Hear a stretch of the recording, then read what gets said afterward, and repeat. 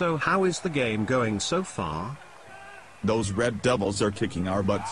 If our team don't act sooner, we're going to wind up in custard. You know how much I hate custard. I see. Well, what's going to be your next form of strategy for the next half? If I had to think of 200 million ideas, the one I would have in mind is trying to get one player off the opposing team injured so they cannot play for the next half. That's a bit hardcore, don't you think? Getting someone injured. Don't you think that could land you into big trouble? Is there an echo in the building, or is it just me? Listen here, short stuff. I know how to play a game and think of strategies because I am head captain of the team. Well, I was only saying because, as you are in a downward spiral at the moment, I think you should try and play defensive until you can find a way to pick up the rest of your power.